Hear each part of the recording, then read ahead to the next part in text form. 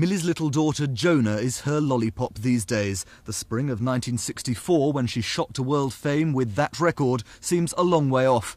A second hit never came. Years of touring followed, and before long Millie was penniless, sleeping rough in London and eventually ending up in a hostel.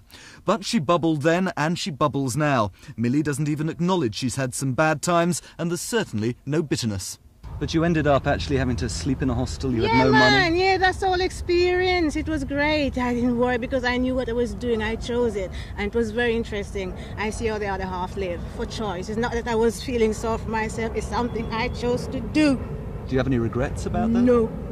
Island Records have re-released My Boy Lollipop as part of their 25th birthday celebrations. It's currently number 50 in the charts and going up. So what if it's a big hit again?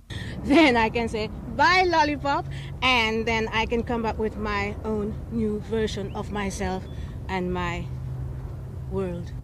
And 2-year-old Jonah is clearly the most important thing in Millie's world just now. Would you like her to go through the same sort of experience that you've been through?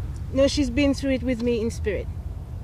What if she wants to be a pop star when she grows up? She will do whatever she chooses, will be right. She's her own teacher. I am just a mother teacher to her. Okay? Millie's hoping that Lollipop's revival will revive a new music career. Here's an impromptu rendering of one of her new songs, Sugar Plum. Oh, my sugar plum, tell me where are you? I've searched the whole world through. I can't find you. You left me all alone, and now I'm sad and blue, waiting like a fool for you.